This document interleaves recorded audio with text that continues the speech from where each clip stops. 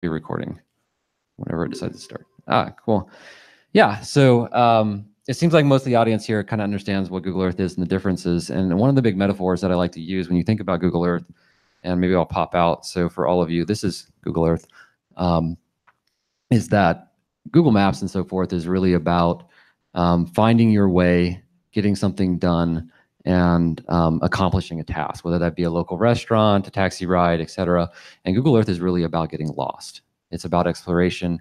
It's about fun. It's about learning, and it's about all manner of kind of deeper kind of use cases. So it's not surprising that you guys don't use it every day. I'm sure you probably have all touched it in the past 14 some years of its existence. But anyway, that's a little bit of background kind of on that. And what do you think? Another fun one is what do you think is the first thing anyone ever does with Google Earth? What is the first thing that you did with Google Earth the first time you used it?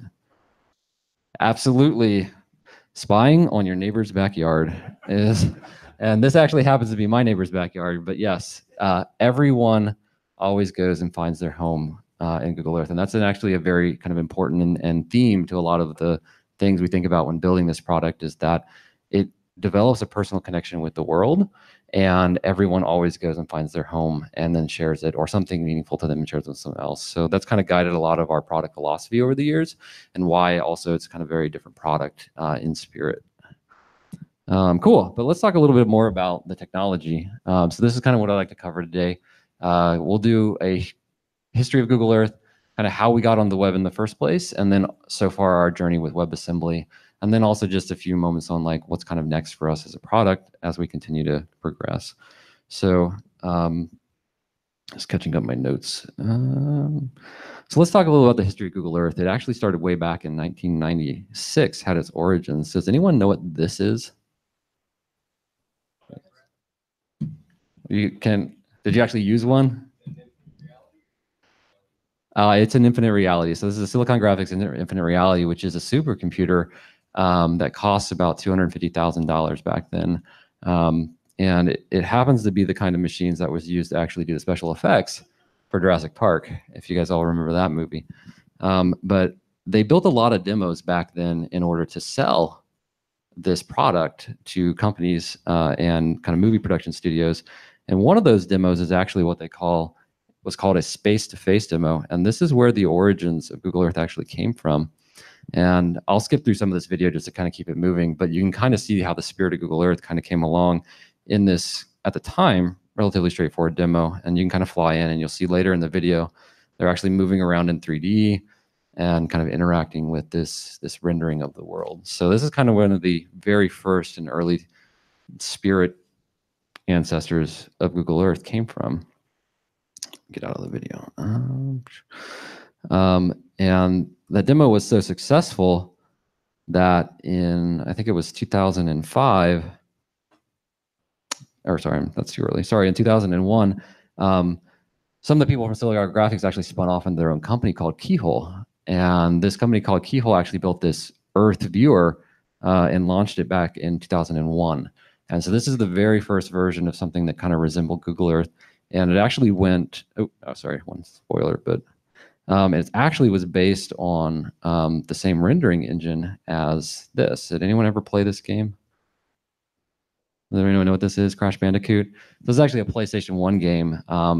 And the rendering engine for this system was actually called Intrinsic Alchemy. And this is also the thing that powered Google Earth. And our desktop version of Google Earth actually still runs with this same engine and code base today. So I won't play the whole video, but you get the idea. So, Google Earth in a way is kind of a video game of the real world, is kind of the analogy I like to use, especially in kind of a technical audience, is that it's a very deep and immersive product from a technology standpoint, and but we try to focus more on the actual world. And so this is actually SIGGRAPH. This is a demo of the Earth viewer back in 2001 at SIGGRAPH. And this is a 3D shout out. So basically the idea of this is that you have these lightning rounds where you get to do a demo, and people actually kind of root for you by throwing ping pong balls at you. And you can see as they're sitting here, they're getting kind of nailed with all of these ping pong balls. And it actually won it actually won the roundup for best 3D application in 2001. And so the story goes that in about 2004, Sergey became aware of the Keyhole Earth Viewer. And the story is that he actually kind of stormed in and interrupted a kind of an exec meeting to actually show everyone this and fly them home. So even in that moment, that's kind of the thing that really got to grasp everyone to this whole concept. And so Keyhole got acquired in 2004. And then in 2005, Google actually launched the very first version of Google Earth. And this was actually version 4, as it was called. And this was kind of the first overall version. And then it said that this was downloaded over 100 million times in its first week.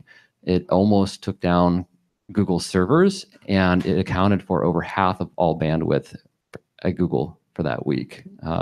So it was really a smash hit kind of out of the gate and used by quite a few people. Cool, so that brings us about to 2005. And we realized that a lot of people thought it was a cool tech demo and very interesting, but then we kind of had a bit of a moment in 2005.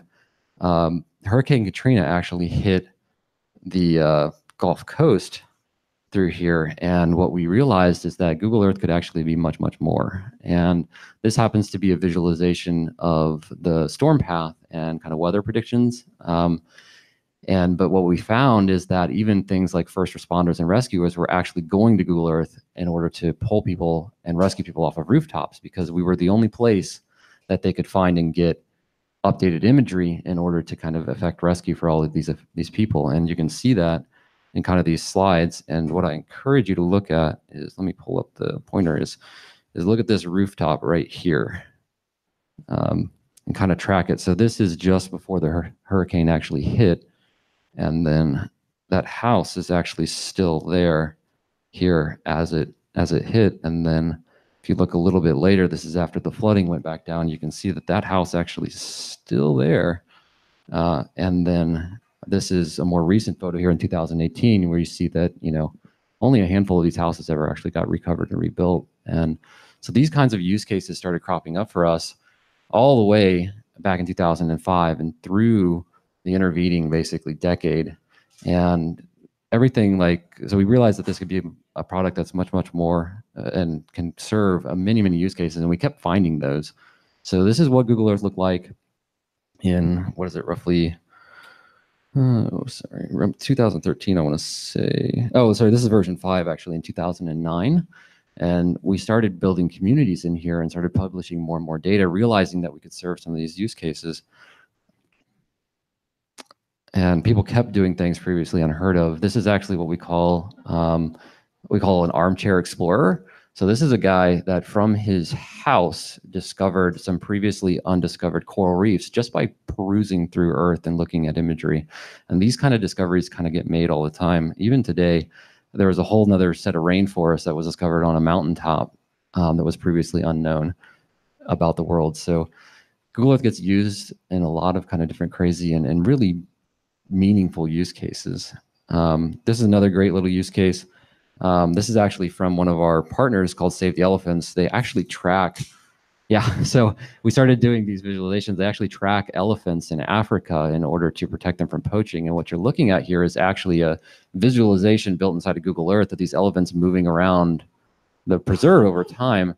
And what you'll see is they'll use that not only to kind of protect the elephants from poaching by physically running patrols out in the park and the arenas, but they'll also plan infrastructure like land bridges and stuff, because one of the biggest things that affect these is that when elephants wander off these reservations and into farmland, they end up destroying these farmlands, and then the farmers come after and kill these animals because it's destroying their livelihoods. So we can actually build some things to avoid that problem entirely. So we found people doing all kinds of crazy things, and you can see this is actually a real-time visualization kind of directly in Google Earth of some of that. So, and this has kept happening, right? There's more things. This on the left here, on the left is these are just airline flights, real-time flights out of Dubai. And these are fires around the world that have been detected by satellite on the right. I don't know what year this is from, but it's basically 24 hours of everything that's burning in the world. And there's a lot of that. And there was also some really cool visualization is that, EDU kind of started picking up on this. And this is actually a map, a hand-drawn map from 1739, interstitched with modern 3D of Paris. So you can kind of move around and see what mapping looked like back then in conjunction with what it looks like today. And people started forming communities. This is, every star-shaped fort.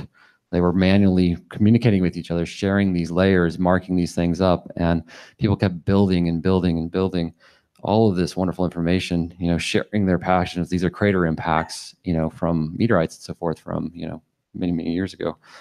And they were even telling stories, multimedia stories. So this is actually a story that was made during the 40th anniversary. I know we're now at the 50th anniversary of the moon landing. This is actually a Earth visualization, a tour that's actually synced up. I'm not playing the audio, but it's actually synced up with the radio communication from the actual landing. So if you play this video, you can kind of see the flight path of the actual lander along with the radio, and it all kind of synchronizes up. So you could tell some pretty compelling and interesting stories using this product. And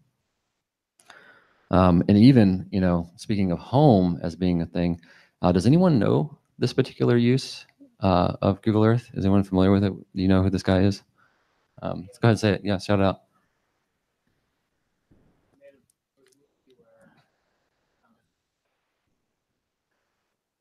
Yeah, so the guy's actual name is Saru Brierly, and basically when he was either 4 or 5, he got lost on a train in India, and he was stuck on that train for 2 full days and ended up in a completely different town. He ended up getting adopted by an Australian family and moved to Australia, and so he grew up in Australia. And then when he was in college, he actually spent about 2 years of his life following rail lines in Google Earth, and he was not only able to find his hometown, he actually found his mother, his birth mother, and his original family in this journey. And it turned into a book and now this movie. But it's a pretty kind of interesting and compelling story of all of this and the kinds of things that you can accomplish when we bring technology to bear on some of these kind of problems. What was it? And a fun tidbit about this movie is there's actually 14 minutes of Google Earth screen time in this film. And we actually went back. The director was really actually pretty amazing in the sense that we actually went back and we rebuilt versions of Google Earth that were no longer being distributed that would have represented the versions that Saru himself would have used at the time he was doing his searching. So they're actually reasonably accurate. The imagery itself is updated because we, keep continuing updating, but we tried to recreate the experience as much as we can in the film. So, and I have to admit, I never actually saw the film, but I recommend you should. Cool. So anyway, that kind of brings us roughly into about 2013. And so this is Google Earth 7.1. And it's kind of the, it's kind of the last major version of Google Earth that we made for the desktop application. It was one of the biggest updates in a while. And that kind of brings us to more modern era, 2013 up to today. And so some background before I dive into that is that at about this time internally at Google, Geo wanted to reboot all of its rendering. They wanted to bring together Earth, Maps, mobile, etc., and have one Geo renderer to kind of rule them all. And so they took a lot of the Earth team and said, okay, hey, stop working on the desktop application and start building this new renderer. So we founded a whole brand new code base right around this time and started working on it. And we ended up launching that actually in 2014 for the Android version of Earth, and it was a complete disaster because it turns out writing a video game of the real world is actually really hard and it takes some time. And so the app was not very popular. It didn't render very well, and it was a major set of feature regressions on what we had on mobile at that time. And in kind of typical Google fashion, basically by 2015, we hadn't launched an update of the desktop application in over 2 years, and the Android one had basically regressed, and the team itself had kind of just fallen apart. So the product itself was basically on the verge of collapse here at Google. And so it was kind of a hard time around 2015. We didn't really know what we wanted to do. We did have this start to kind of a new technical renderer for this whole thing.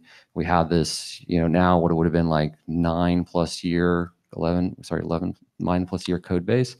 So we started kind of an effort at Google to say, hey, we shouldn't lose this as a product, this gift to the world. We should reboot it, and we should do that. So in about 2015, myself and a number of other people started this path, and this is the path that actually takes us to Wasm.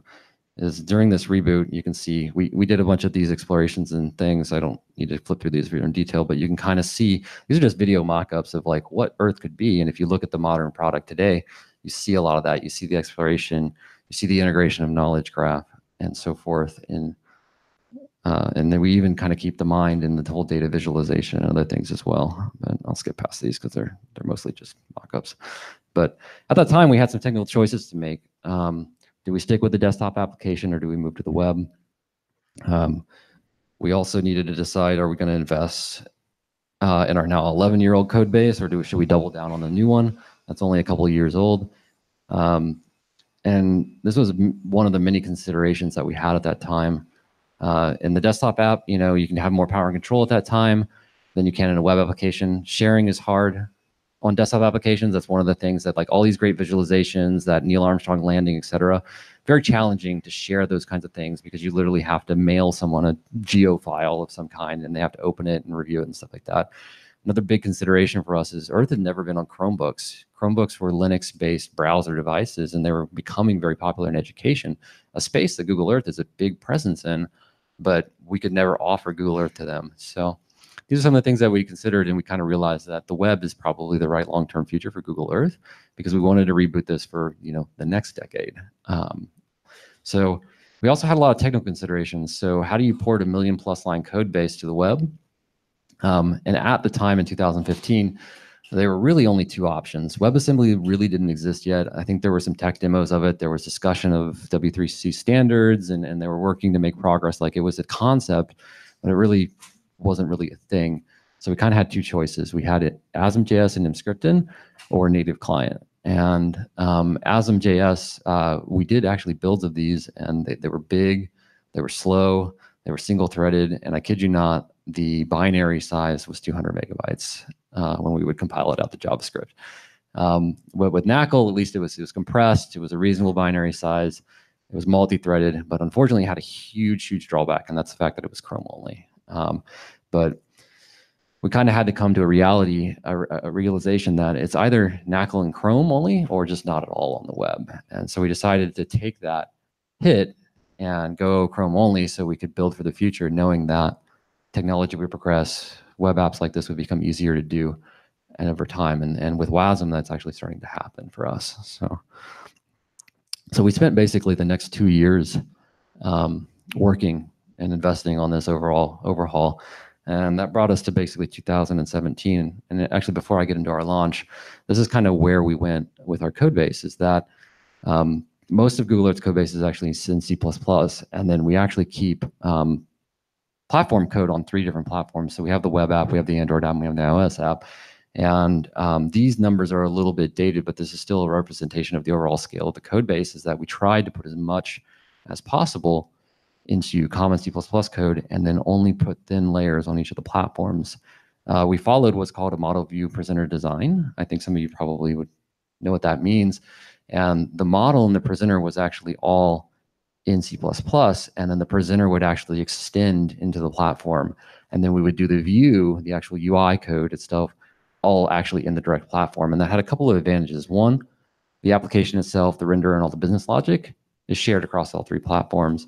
But for the actual user experience in the view, we can take full advantage of the actual platform. So we can use all the latest web libraries and components and standards. We can actually access the sensors and stuff on a mobile device. And there are, toolkits and stuff that try to make that native. You can write a web app and compile it into a mobile app, et cetera. But they all have these kind of limitations and drawbacks. And we wanted to really wanted to feel native on every single platform. So that's kind of why we did that sort of intentionally. And it served us pretty well. Also, we started as a team of 6, and it was just a practical reality that we could not afford to write 3 versions of this app. So, and then in 2017, we actually launched on Earth Day. It technically became live the night before. At that time, I was actually up doing that change and watching it roll out to production. It came out about 11 o'clock, 11:30 the day before Earth Day, and we launched on web and Android first. With iOS actually came a few months later, and that was just a matter of like we couldn't get the UI done fast enough on iOS, so we decided to go out the door with just Android and iOS, and iOS came about 2 months later. And this is actually the team by then had grown from 6 people to about 20. And if you look close in that picture, you can actually see my laptop with all the stickers in there. We're all staring at a bunch of graphs and stuff. When you launch anything, it's really hard to know what happens besides just looking at lines and hope they go one way or another or not, and then just listen to the press, right? So we did that for basically 2 days straight. And this was the launch event that I did not get to go to in New York. That looked really cool. So, and we actually launched with a bunch of partners and stuff, kind of in the education space, the public benefit space, the journalism space, et cetera, et cetera. Cool. But in that, I mean, it was never our intention to remain Chrome only, and we get a lot of flack and crap for this. But the reality is we did what we kind of had to do to become a product. And through that time, we maintained that Wasm.js demo that we did way back in 2000. I think we did that actually back in 2013. We kept it alive, kept it around. And as Wasm started to come out, become available, we started porting and getting a Wasm build going internally all throughout. And it has run at Google for a number of years. And over the past 2 years alone, we demonstrated at 2 different Chrome Dev Summits back to back, both just a initial prototype, and then we also did a threaded performance version at the last Chrome Dev Summit. And then just most recently, but about 2 months ago, we actually launched a public beta. So I encourage you guys to all check this out. I'll kind of show you here as well, is that anyone can now actually see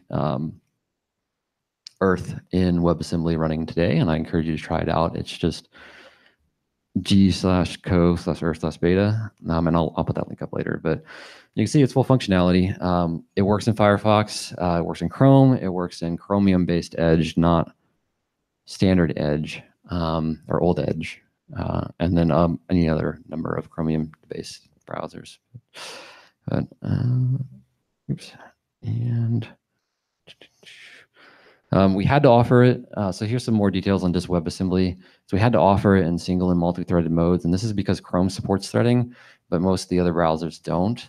And we also disabled memory growth, which was kind of a big drawback for us because it basically kills all access to 32-bit devices. Because if you don't enable your Wasm build with memory growth, you have to ask for all the memory you think you might use at startup.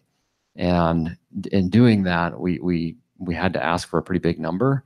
And it turns out most 32-bit devices won't give us that for a single tab, and so it just crashes. But we're working on that. Chrome's actually adding support to memory growth for threading in 78, next version-ish, 79 maybe. So we're looking forward to kind of get back into using that. That should help bring us across devices.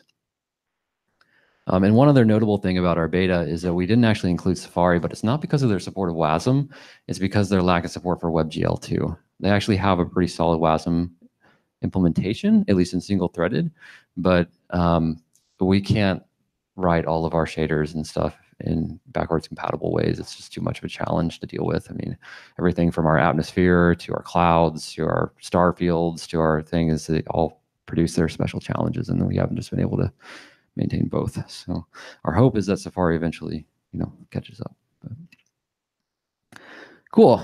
Things for us that have progressed since the beta. As of last week, we're actually building with the LLVM backend for the very first time ever. Woo, I don't know. Those builds haven't hit production yet, but they will probably over the next couple of weeks. For those of you who don't know, Wasm binaries can be produced kind of in 2 ways.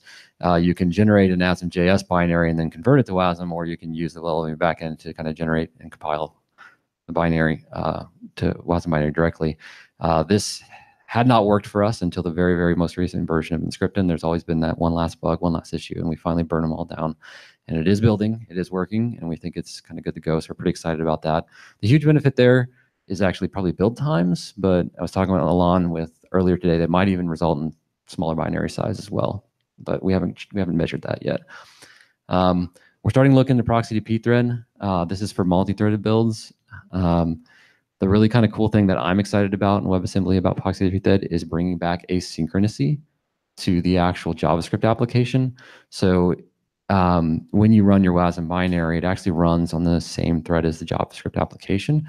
Proxy thread lets you move that onto the Wasm binary runtime onto a background thread. And this is kind of really important for us because, like Alon alluded, we basically have a huge while one loop in our thing, and it just goes in a big circle about as fast as we can, rendering frames. And being able to move that off is actually really beneficial to us. And I'll give you a great example of that is we let people bring in these KML files, these geodata files, and they take a lot of processing sometimes to actually load into memory when they're ready to render. And in Wasm, that locks the browser up. And normally what we did, at least in the NACL environment, which has the main NACL thread off the JavaScript thread, we'd show a spinning loader with this little animation in CSS. And that would work very well to at least tell the user that something's going on and they can still interact with the app. But in Wasm, the whole thing just locks up, and sometimes for a number of seconds. So proxy thread will help solve this. We're also hoping there's some performance benefits there. That's a little unclear yet. And we're starting to experiment with SIMD, and I just met the person who's working on it. So we're also hoping that might bring a little performance, but it's maybe not as many as fun. And then one of the big things that we need to do on Earth that we're not doing today is around startup time. And Wasm supports streaming compile, so as you download the binary, you can actually start interpreting it to get it ready for startup. We make you just download the whole thing, and then we interpret it, and it just really lags out start time. So pretty excited about more progress. Some lessons learned.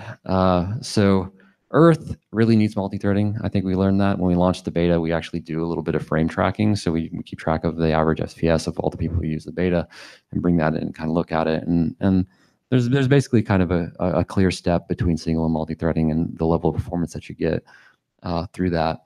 And one of the big reasons that Earth needs multi-threading so much is we spend a lot of time fetching data. So like you're flying around the world, we're bringing in all this three-dimensional data to display to you. We're doing a lot of network fetches, and we're also decompressing a lot of data on the fly and processing it in order to bring it into the frame and render it. And to have to do that on the main thread constantly will delay and slow that frame loop, causing in lower frame rates, experience of jank, and so forth. The Wasm feature set is growing stronger. It's getting better and better all the time. And if you haven't been playing with it, I would highly suggest it. I will say that browser support is a little mixed though. And I think if you're doing some basic applications and you're happy with single threaded performance and that kind of stuff, I don't think you'll run into this. A lot of it is there, I think, cross browser, but with Earth, we're really trying to push the edge of what Wasm can do. And so we kind of have to be very purposeful in how we support what features in what browsers and so on and so forth. But we really need more debugging tools. Source maps theoretically do work. They keep telling me they do. Our code base, I think, is just too large. It just makes it crap out. So we haven't been able to get that together yet. However, I'll say native client isn't any better. It's terrible there too. So we do a lot of debugging just with print statements. So we're used to it by now. So and these migrations are a lot of work. We've been working on WebAssembly in earnest probably a good year, if not more. And these things take time. They take a lot of effort, and they take a lot of exploration and discovery to make it all come together. But we're excited, we're happy. And here's actually a little demo of multi-threading versus non-multi-threaded Wasm. You can find this actually on our blog, but you'll see kind of how it sort of janks and slows, and how much later the same animation takes to actually get down. And then once all the fetching is done and stuff, they tend to sync back up, but you can see how delayed that is. So what's next? So what's next for us? One, we want to launch it for everyone. Lose the beta. Right now you have to go to a special link. We do a lot of scary branding that says, this is experimental. Like, for us, this is probably likely to happen a browser at a time, just because of browser support and waiting for certain features. Another thing that I think that's challenging for Earth is maintaining an ever-growing complex set of builds. So for example, we have the NACL build, we have the single-threaded Wasm build, we have the multi-threaded Wasm build. So we could have the single-threaded Wasm build with memory growth and with not with memory growth. We could also have the multi-threaded build with memory growth and without memory growth. We could have them with SIMD enabled and not SIMD enabled, and see it just starts to permeate, right? And we could give a user an experience in a certain browser with the best set of options, and we'll probably do some of that, but maintaining more and more builds is a challenge. And so we're probably going to err more on just kind of like, as browsers bring in the appropriate level of support for us, we're just going to start launching on those browsers. And Wasm's not the only place that we kind of have interest in emerging standards and stuff. Other things we're looking for is just better ways to persist data in the browser. There's a recommendation out around just direct file access, to where you can let a user just open a file in a web page. We're super interested in that because that's a very traditional desktop use case that our user base really loves to do. And right now we literally copy the file off their computer and back on their computer into local storage so we can display it to them. And that's just silly. So also, just off-screen canvas in general. One of the things that makes proxy pthread work is off-screen canvas, but its support is obviously mixed on some of the other browsers. And there's other places where we do some drawing and rendering, things like labels and stuff, that I think we could take advantage of this for some performance gains as well. So that's really all I got. I hope that was at least interesting to some of you about our world and our journey to Wasm. We're excited about the future, and we're kind of glad to be here, and thank you for having me. So take questions.